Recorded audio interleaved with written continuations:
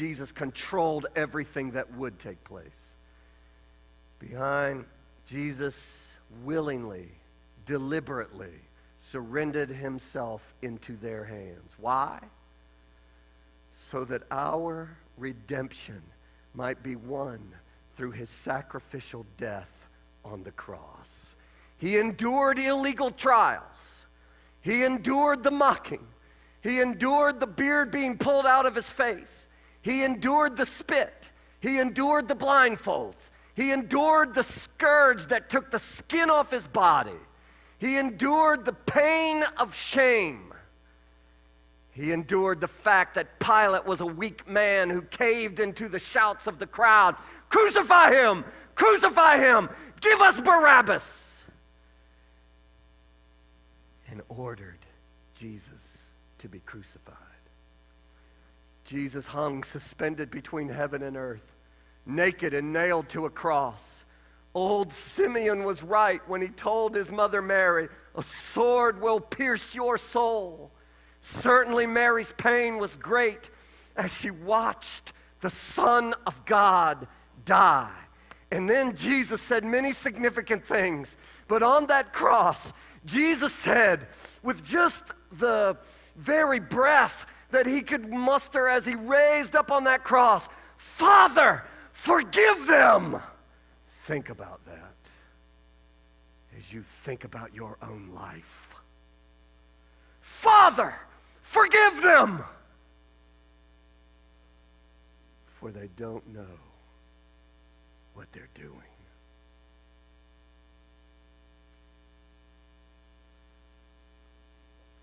The sky turned black.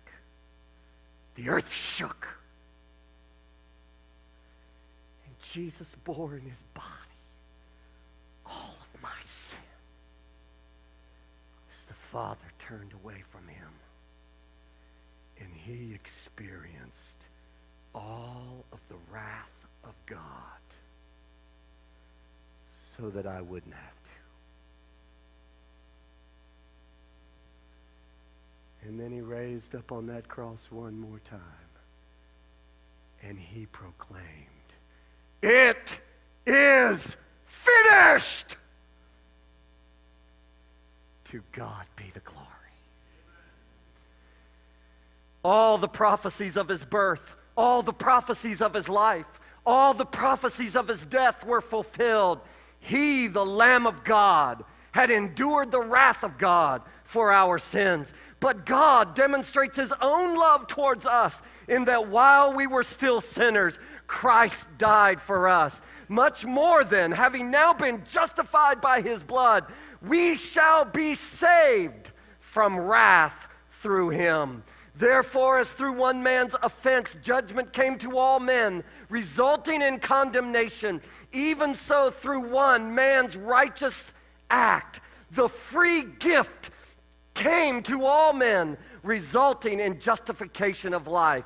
For as by one man's disobedience many were made sinners, so also by one man's obedience many have been made righteous. So the question is, who is Jesus? The answer is this: Jesus is the virgin-born Son of God, the second Adam, who lived a sinless life, to die and shed his blood on the cross of Calvary, to suffer the full wrath of God in my place. Full atonement! Can it be? Hallelujah! Who is Jesus? He is my Savior. Is he yours? Because most of the world right now would call me a fool.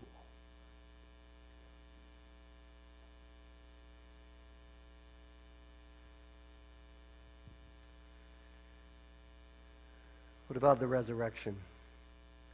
Early on that Sunday morning,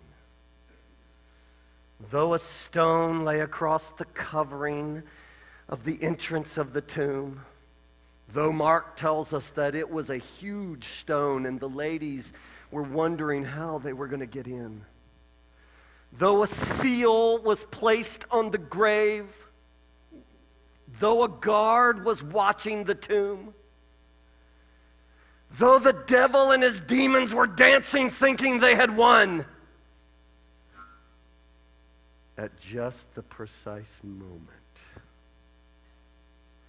to the shock of every person ever born, to the shock of those Roman guards standing outside that tomb, to the shock of the demons and the devil himself. Up from the grave he arose, victorious.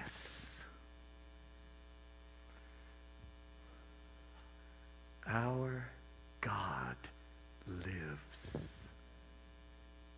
Powerful.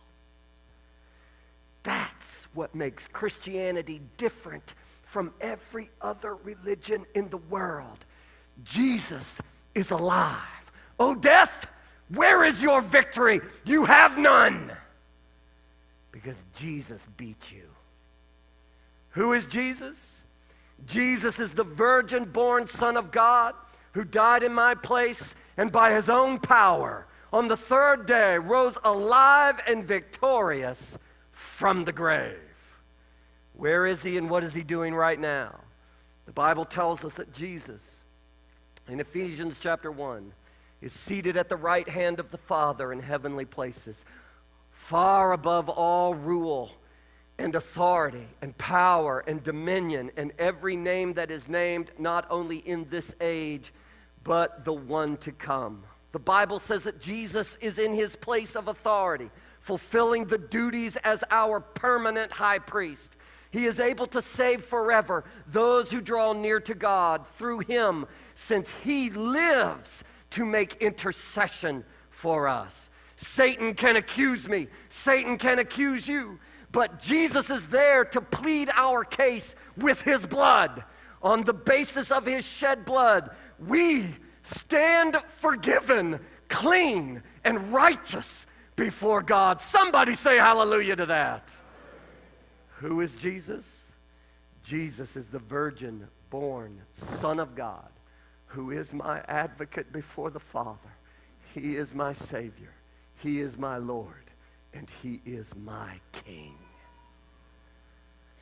So I ask you, what about the future? Listen to me. The gentle Lamb of God who lay in Mary's arms. That perfect lamb, that sacrifice who hung on the cruel cross of Calvary. That perfect sacrifice of God who experienced the full wrath of God upon himself, who bore all of my sins in his own body, all of them. That perfect lamb who on the third day rose again from the dead.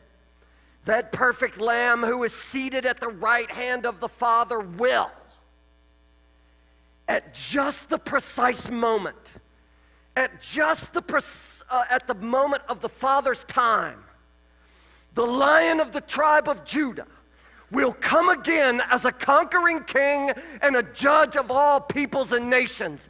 I ask the question, who is Jesus? He is the King of kings and the Lord of lords, and he is coming again.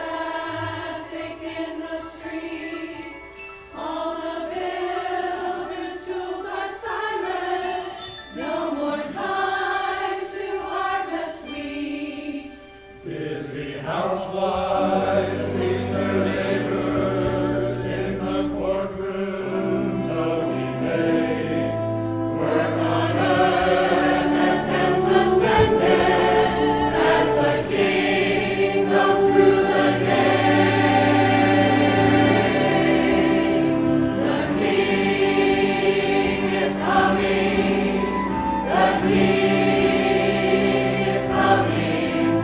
I just heard.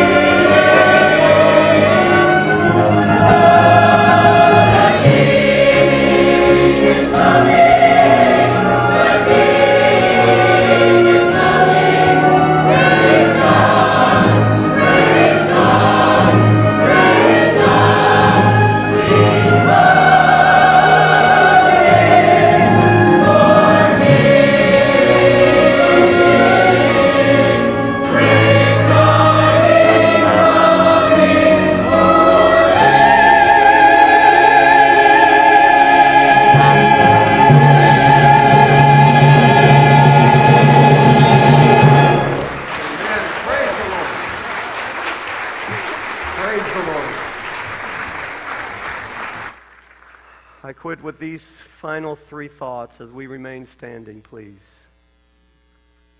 Number one, looking at the first advent or the first coming of Jesus when he came through the birth canal of the Virgin Mary, we can be encouraged because Jesus is real and our lives today can be founded upon his solid truth.